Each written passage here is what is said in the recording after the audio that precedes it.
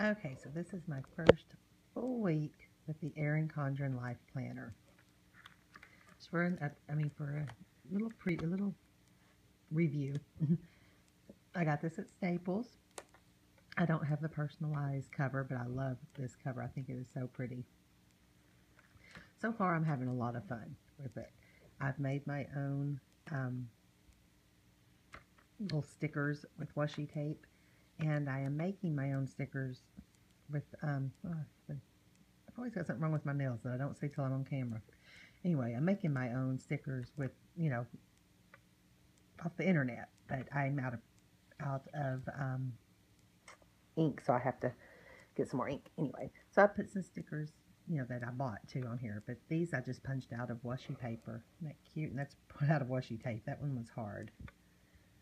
But anyway, so just, just cute. Don't know what else to say about it. Very colorful. Next week, I haven't even started yet, but I'm going to, well, actually, I put a few things on there. I'm going to try to make it a little more decorative than this. This has a lot of information on it. I just kind of wrote down things that we've had that were going on during the day. And I really like this planner.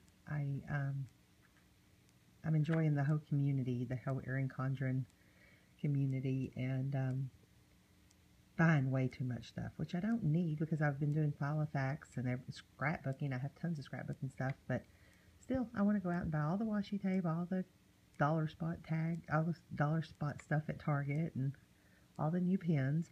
And speaking of new pens, I got more than these, but I got a set of the flares. I think they're called flares. What are they called? Let's see. It's not gonna. Oh, it's upside down anyway. Papermate flares. Yeah, Papermate flares. I love these. That's what did this. I think that's very nice. I like how it writes. It's kind of like a marker, but it doesn't bleed through. It's not bleeding through. I like that.